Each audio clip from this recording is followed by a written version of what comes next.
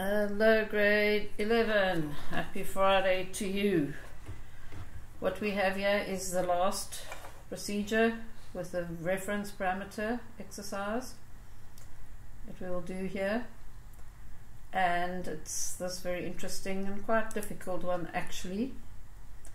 What you have to do is write a procedure that's going to receive a string and return a string at the same time, and the procedure takes the string and converts it to a language called Pig Latin. So every word in the sentence has got to be manipulated. So the way has to be added to words that start with a vowel, and a y must be added to words that start with a consonant. But you also have to take the first character and put it at the end of the word before you add a y. So the trick here is to go through each word in the sentence. But first of all, let's go and write our procedure called Pig Latin, and it receives a string, but it's also going to return that string again in a different format. So in this procedure Pig Latin, we're going to take S-line and we're going to convert it to Pig Latin, and then that VAR means we're going to return it back to the calling statement. So here we have our procedure implemented. So there's different ways of going through a string to find out how many words there are, pulling out the words separately. But I think I would rather use a Boolean variable.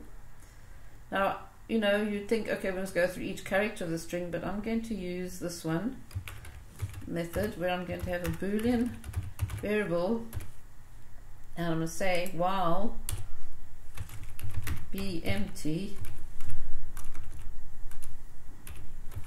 equals false. Now that b empty is going to refer to the line, S line coming in here. Remember, we're working with the parameter list.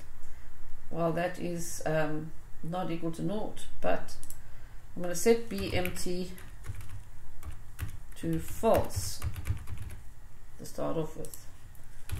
Okay, while it is false, I'm going to check it to start off. Before I do anything, I'm going to go and see if the length of S line is equal to naught. If the length is equal to naught, then we'll set b empty to true.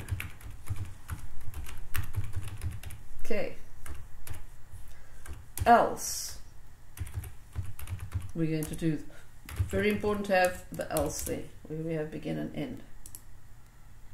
All of this is going to happen inside begin and end, and make note of where you have your while loop ending.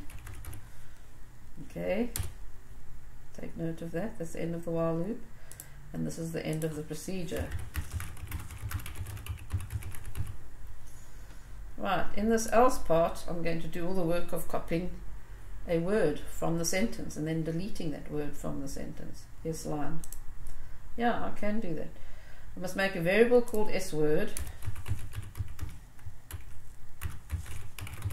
where I'm going to copy from S-word, from S-line, sorry.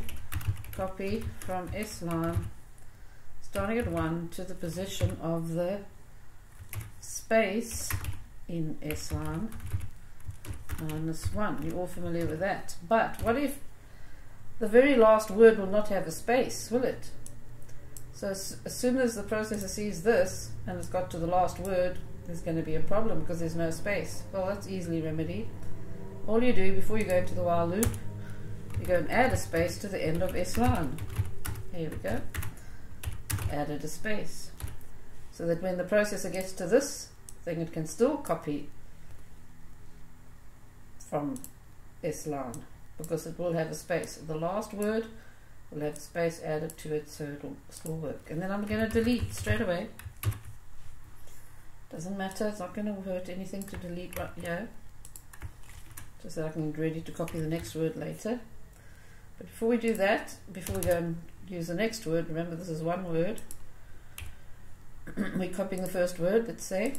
Now we've got to go and check if the first character of S word, so I'm going to upcase the first character of S word, character number 1, if it's in the set. And the reason why I upcase is so that I don't have to go and type small letters A, E, I, and O and U in this set. Just to stop me having to type. Okay. Uppercase S word, first characters in the letter of vowels, then we're just going to add, we're just going to say S word equals, oops, sorry, my capital letters are on. We'll say S word equals to S word plus the word way must be added. But else, in other words, if the character of the first character is not in the set of vowels, we're going to do something else. We have to go and save that first character into a string. I'm going to put it into a string and then delete it. So S first will be equal to S word character number 1. Then I'll delete that character from S word, and then I will add, I'll say S word will be equal to S word. I'll add that first character onto the end and the words AY, because that is the rules for that. So that's we've changed the word in this if statement. We've changed the word. Okay. Once we've changed the word, we're going to go add it to a new sentence. So I'm going to call it S new. Make a variable called S new. Before the while loop, I must set S new equal to an empty string. So here I'm going to say, after I've got the word, I'm going to go put that word into the new string. S new equals S new plus S word, but I must add a space. Not so. You must add a space. So that is what we've got so far. After this while loop, see, the while loop is going to do everything. We must remember where we are. End of the while loop. Right. Okay, I don't need to do anything more there. Inside the while loop, I'm adding the word to S new. And also remember that each time the while loop runs, it's going to be checking the length of S line, because we're busy deleting the word from S line. And luckily we added a space to end of S line, so that this code is not going to crash the program when we get to no spaces at the end. That last word needs to be copied. So if the length is 0, it's fine. If S line has been manipulated and is now 0, we're fine, because we're building a new line there. S word plus there. And before the end of this procedure, we'll say S line is now equal to S new. That's a very important statement to make right there. S line equals whatever S new was that was built inside the loop. So this can be quite tricky, but just remember it. You never know, you might get this in a test and exam where you have to pull out all the different words of a sentence. Right, so we've written our procedure, Pig Latin, and we assume that it's correct. So to actually use it, we know we're going to get input from there, EDT sentence, click the button. So we say S sentence equals to EDT sentence.text. Then to actually use the procedure, we just write the procedure name and put in the word, the S sentence, sorry. This one goes in there. When it goes to the procedure Pig Latin, it becomes S line. And then when the procedure Pig Latin is finished, S line is now changed. And then we can use it over here. We say EDT, the output component, which is there, that one, EDTPL.text equals whatever was changed from this procedure Pig Latin. So let's try that.